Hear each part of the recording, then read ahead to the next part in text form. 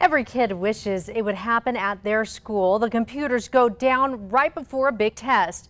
Well, it really happened at one Metro high school, but it was no accident, and the principal blames a student. News 13's Brittany Bate has the story. I just don't see a reason why they did that. This testing season, it is the school searching for answers. It's definitely a bit more stressful because we don't really know what's going on. Last week, Volcano Vista High School was knocked off the grid.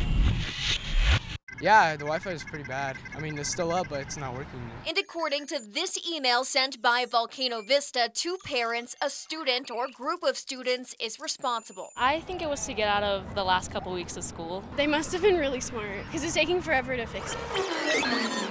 Now, the district is not confirming that it was a student who did this, only saying that they are investigating and that they're taking a closer look at their cybersecurity systems to keep this from happening again.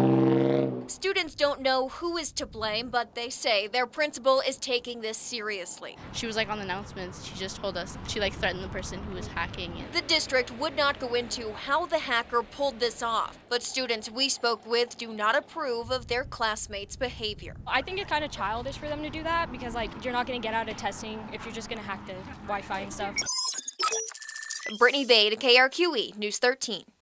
And APS says the internet has mostly been restored at the school. In that letter to parents, Volcano Vista says there will be strong consequences for the students involved.